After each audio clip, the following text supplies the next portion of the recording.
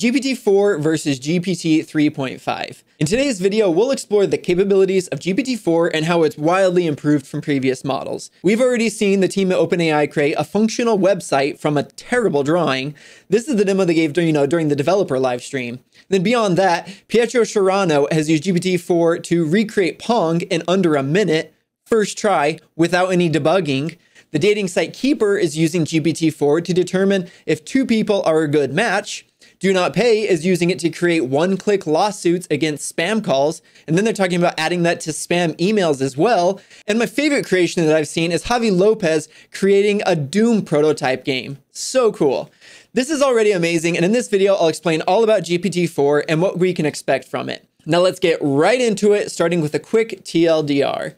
GPT-4 is available now for ChatGPT Plus users and through a waitlist for the API. There are two different API engines, each describing how much context the model can handle per prompt, and I'll explain more on that later in the video. The most powerful engine is roughly 45 times as expensive as the previous model, so definitely keep that in mind. GPT-4 has similar architecture to GPT-3, but it has improved performance in a lot of different tasks, particularly in complex ones. The image recognition feature is not available yet, but it will be released through a partner, Microsoft probably. And there's no free preview of GPT-4, and free access may not ever be available. The knowledge cutoff is still the same, so it doesn't know anything that happened after September 2021.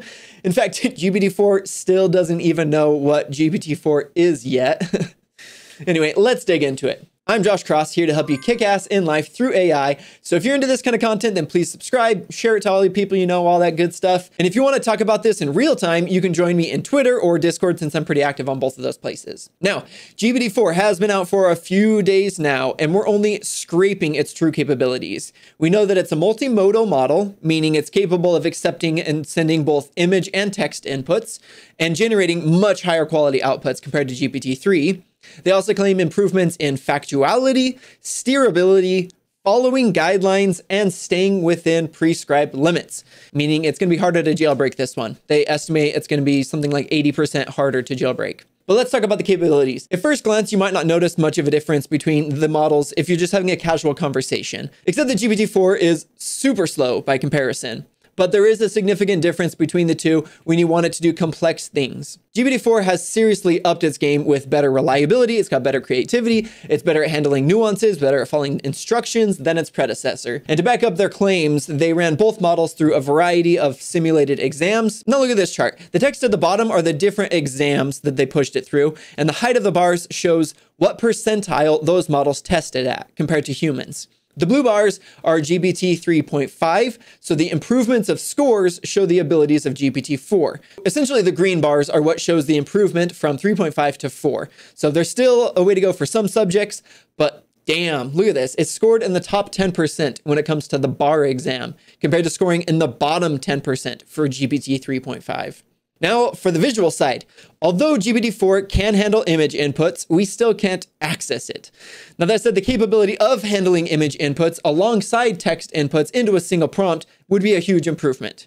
For example, GPT-3 is limited to text-only document summarization, but GPT-4's handling of both image and text in a single document, it enables it to summarize documents that would include texts or photographs or diagrams or screenshots, all that jazz. So let's say you're a busy senator who needs to determine whether or not to support a bill. We both know that you don't have time to read this long-ass bill. You're not going to do it. So, I mean, look at your desk. It's a mess. So instead, you drop the whole thing into GPT-4, which analyzes the entire bill and gives you a high-level summary, and then you quickly sign off on it and you run to your next fundraiser before those billionaires give their money to someone else. In all seriousness, the visual model research preview is currently under development. It's not publicly available. We will have to wait longer before we can try it for ourselves.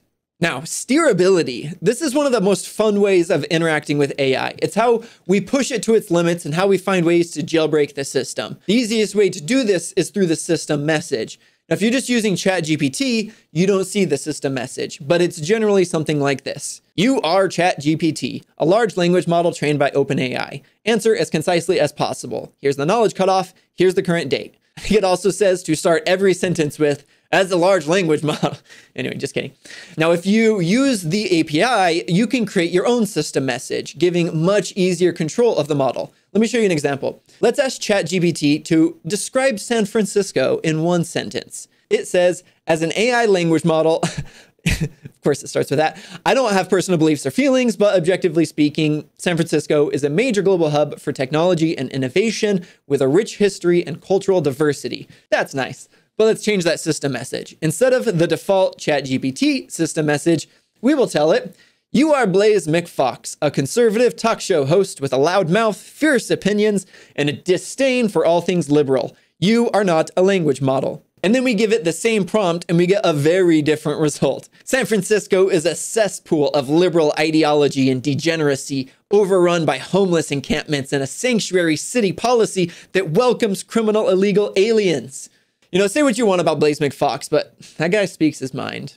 Now, the customization options in system messages enable developers to create a unique personality for the AI that goes beyond the classic ChatGPT personality. So you can create a chatbot uniquely suited to whatever you want. Now let's talk access and cost. As I said, GPT-4 is already available to ChatGPT Plus users. So if you pay that $20 a month, you can already use it with some big limitations. Right now, GPT-4 has a cap of 100 messages every 4 hours.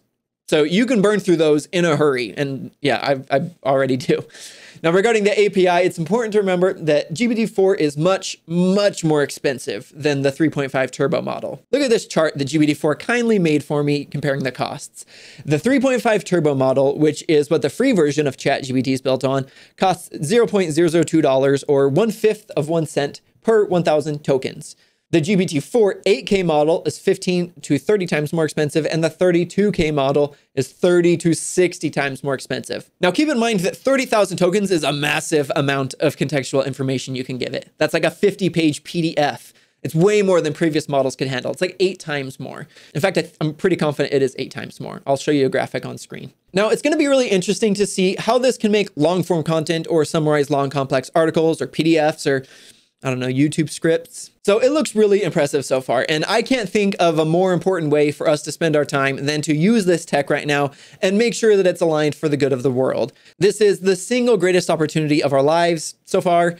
And I'm so stoked to be here experiencing it firsthand with you. Now, if you enjoyed this video and you found it helpful, please don't forget to hit the like button and subscribe for more content on AI. Also join my Discord server and follow me on Twitter for the most up-to-date discussions with our amazing community. Links to all that's in the description below. Thank you so much for watching, and I'll see you in the next one.